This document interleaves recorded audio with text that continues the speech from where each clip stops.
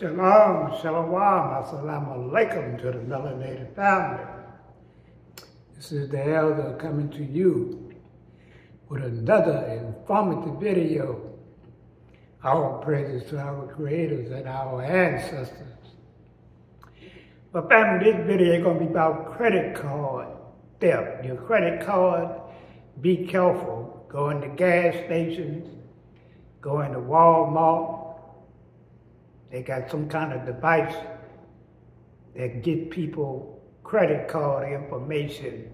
You might go buy something. I saw our sister, she went and bought some chips and some other stuff. She said she spent $3-4 and she wound up losing $900 out of her bank account. These devils that's running around here. And you know who's doing it, you know who created that. Even some of our brothers and sisters didn't learn the scam. I saw where they arrested 2 sisters in Alabama stealing money out of Burger King, even got it in Burger King and Chick-fil-A. They got these devils going in there, setting up, and they get a whole bunch of people information. One fool said he made $30,000 in 1 week scamming people, going to these gas stations and other places of business. So be careful, family. Always keep your receipt. Always check your bank account up. That's right. Most of the time I use cash. Cash is king.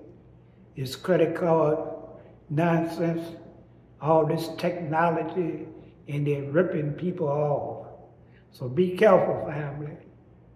Be very careful out here, especially during the pagan holidays, Christmas and New Year's and a bunch of other days. Be careful out here, because they got a lot of scammers. They got a lot of thieves with this technology.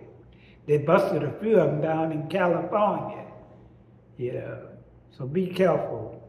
That's the reason I'm making this video, because a lot of people don't even know what's going on.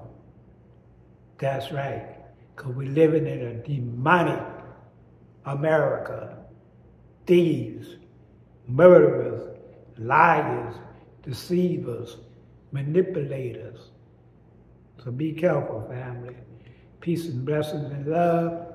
Put up the likes and shares. And make sure you share this video, because a lot of people are naive, don't know what's going on in this evil world, this demonic entity that we are living in.